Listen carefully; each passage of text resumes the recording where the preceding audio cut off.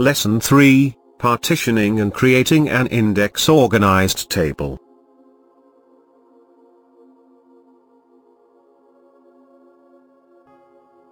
Part 1, Creating an Index Organized Table.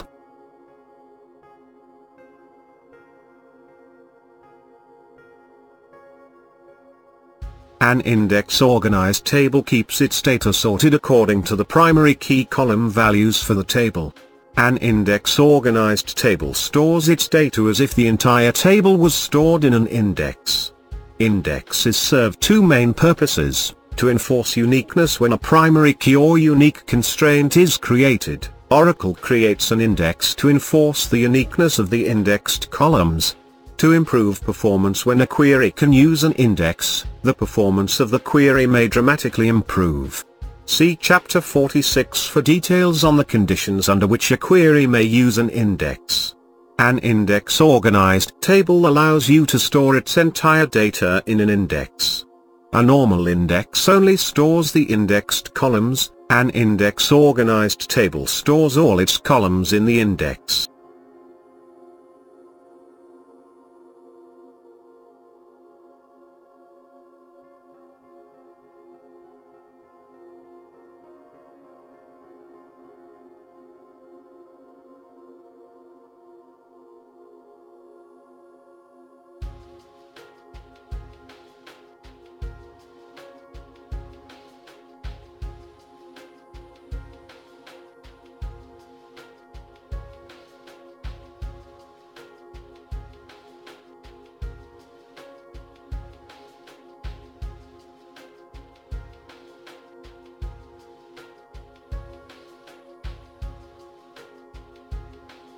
To create an index organized table, use the Organization Index clause of the Create Table command, as shown in the following example.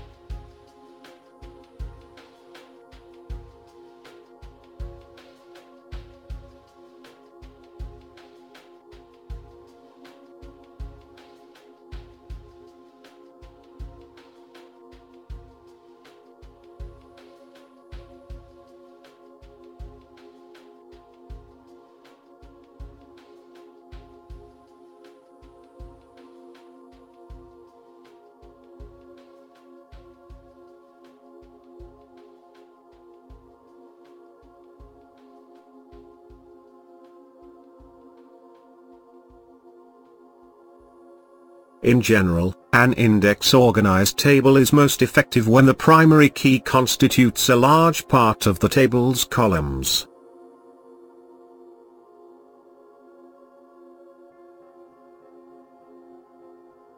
Part 2, Creating a Partition Table.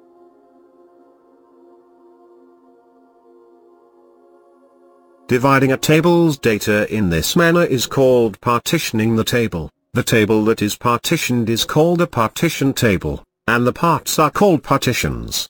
Partitioning is useful for very large tables. By splitting a large table's rows across multiple smaller partitions, you accomplish several important goals. The performance of queries against the tables may improve because Oracle may have to search only one partition, one part of the table, instead of the entire table to resolve a query. The table may be easier to manage. Because the partition table's data is stored in multiple parts, it may be easier to load and delete data in the partitions than in the large table. Backup and recovery operations may perform better. Because the partitions are smaller than the partition table, you may have more options for backing up and recovering the partitions than you would have for a single large table.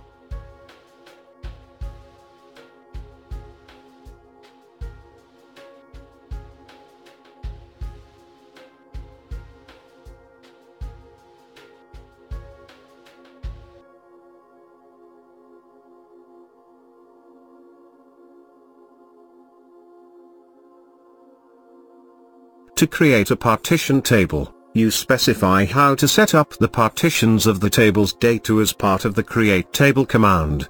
Typically, tables are partitioned by ranges of values, known as range partitioning.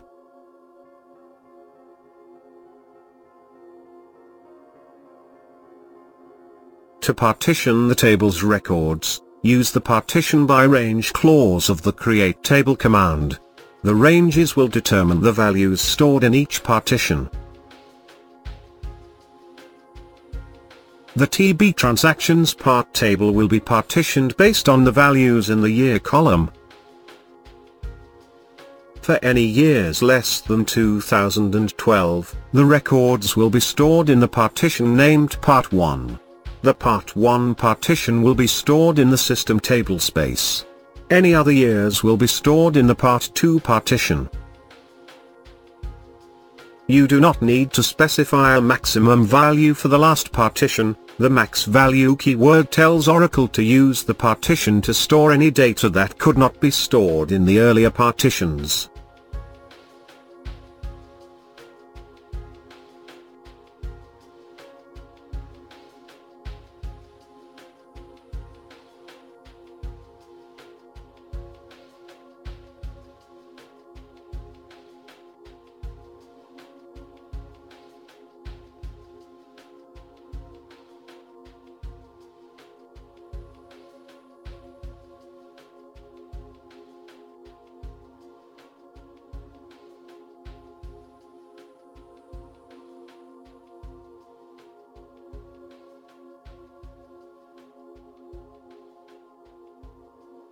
Part 3, Creating a hash partition.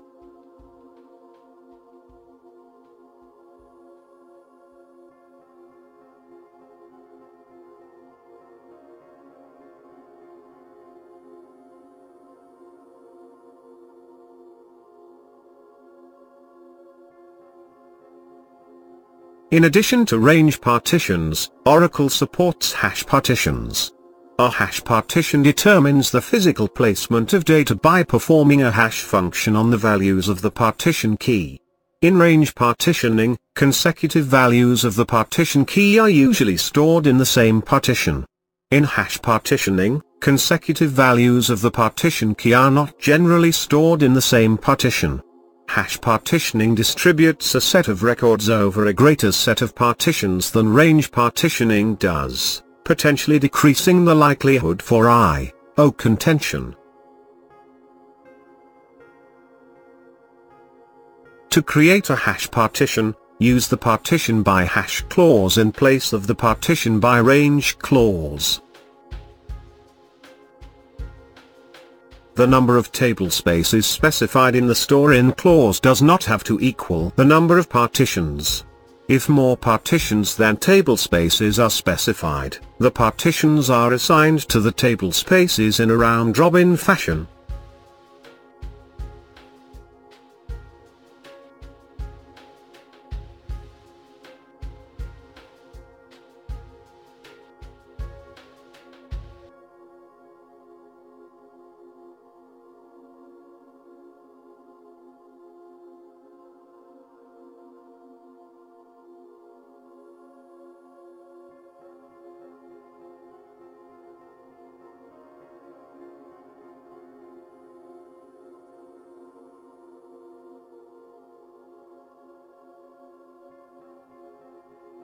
You can specify named partitions. In this method, each partition is given a name and a table space, with the option of using an additional lob or vary storage clause. This method gives you more control over the location of the partitions, with the added benefit of letting you specify meaningful names for the partitions.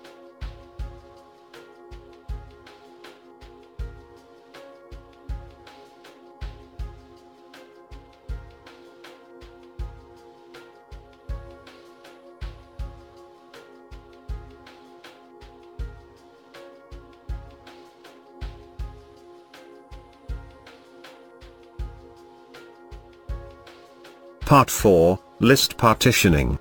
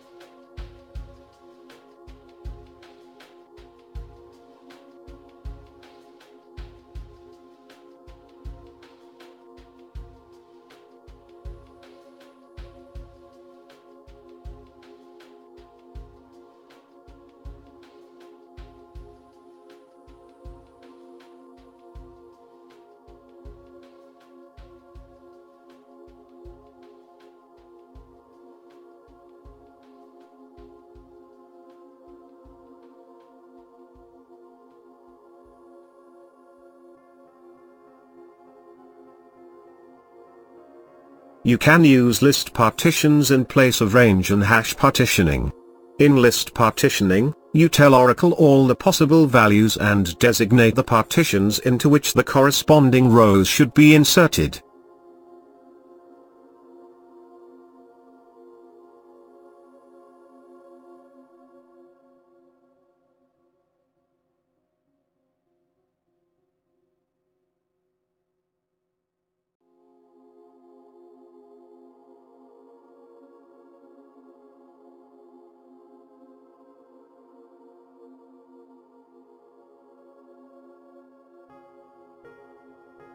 Part 5. Creating subpartitions.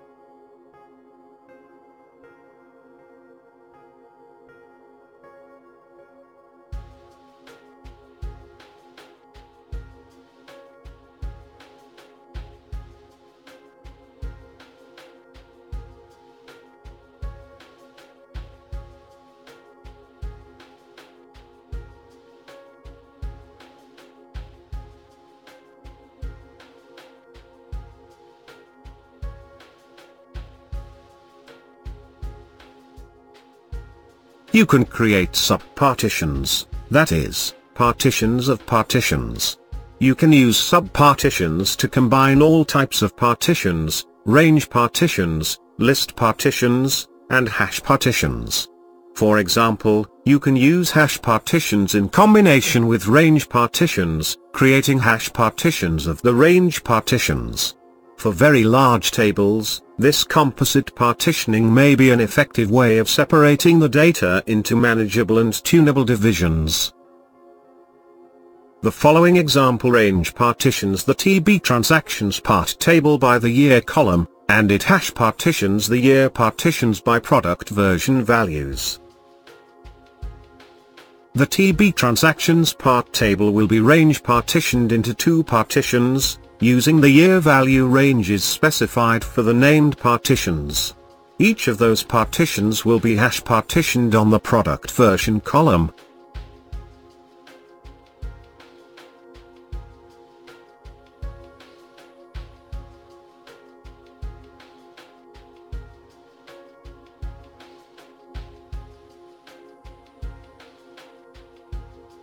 Part 6. Indexing partitions.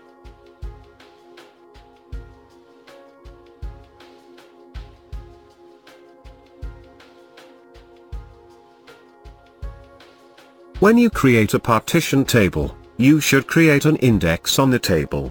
The index may be partitioned according to the same range values used to partition the table.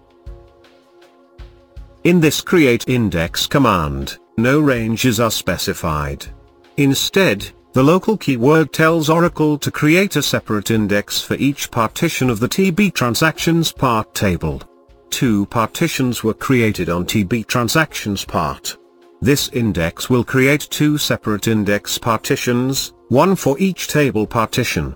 Because there is one index per partition, the index partitions are local to the partitions.